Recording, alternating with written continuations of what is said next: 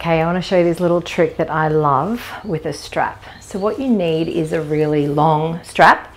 We sell the extra long straps at the studio, but you can also grab a karate belt from your local op shop, thrift shop. They're always there. You just want to get a nice long one. So when you've got your long strap, what you're going to do is place it at the back here, right at your shoulder blades, and you want it in the center of this belt so that both straps on either side are about the same length. So I've just got it at the base of my shoulder blades, and then I'm going to just hug my arms in a little bit so they don't fall down and take them over my shoulders. So I'm just taking the time there to make sure there's no twists and turns in that belt. I don't want to have any twists or turns.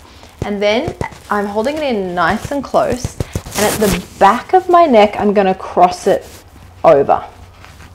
So I'm crossing it over, keeping a good tension there, and then I want to reach back and grab those straps and pull down. So I'm pulling down and back so that when you see me on the sides, you'll see that the trapezius muscles have been pulled down my back. It feels like a wonderful little massage, and I'm not doing this.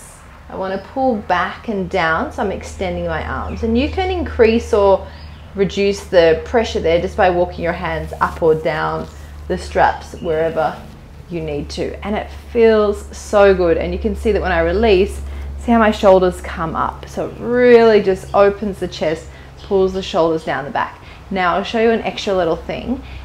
If you want to keep it there, I wouldn't keep it there for too long, but maybe like you're sitting at the computer, you can actually, if you've got a nice long strap, you can bring it around the front and tie it off. And you can, or if you've got the buckle, you can also buckle it off. So I'm just going to tie it off here, and then it keeps my shoulders in a really nice downward position.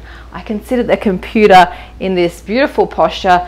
I wouldn't keep it for too long, 10, 15 minutes, and then release it off, and you'll just feel that instant lift, your posture much better, and like you've had a little shoulder massage whilst you're doing your work. I hope you enjoy that little shoulder harness tip.